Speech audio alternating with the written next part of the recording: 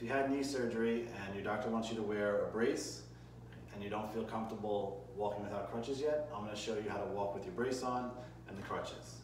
The first thing you have to do though before you get started is make sure that your crutches properly fit you, because it can make a big difference when you're walking.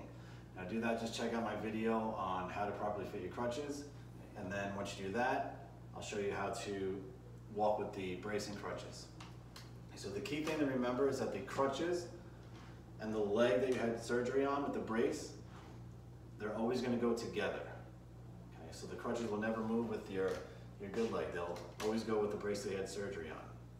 Okay. So you'll take a step and the crutches together, and then you come forward with your other leg. Okay. So from the side, you'll do a step and the crutches together, and then take a step to your other leg. At first, you might only be able to go right to your foot, and that's fine.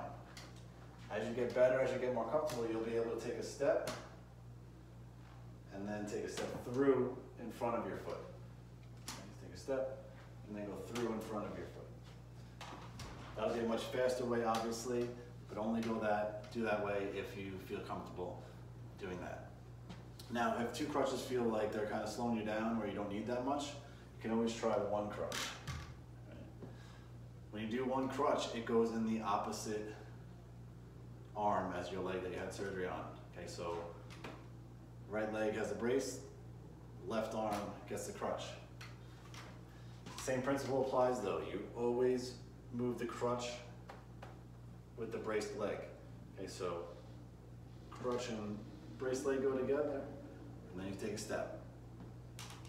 From the side, crutch and brace leg, and then you take a step through. Like that. Now if you're wondering, how do I use the crutches and go up and down stairs?